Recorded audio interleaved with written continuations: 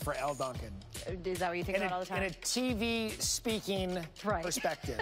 That is Elle. Correct. I am Matt. Happy noon on a Monday Sports Center. I'm so glad you said that on TV too, so we always have it. In moments, Adam Schefter is going to detail why this is a very critical week for the future of NFL players, owners, and even fans. Plus, with the deadline approaching, we're going to tell you where the Cowboys stand right now at getting Dak Prescott and Amari Cooper new long-term deals. I'd do anything for you as well. Thanks, boo. Sort of.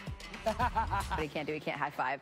So there's obviously been a lot of speculation about where Tom Brady could go in free agency. Internet sleuths attempting to connect all kinds of dots. He's from this state. He bought a summer house here. I heard he loves blackjack. The coach is his friend. So while we try to figure out which team would offer the closest proximity to world-class avocados, Trey Wingo examines with tangible examples of why Brady might choose to tighten up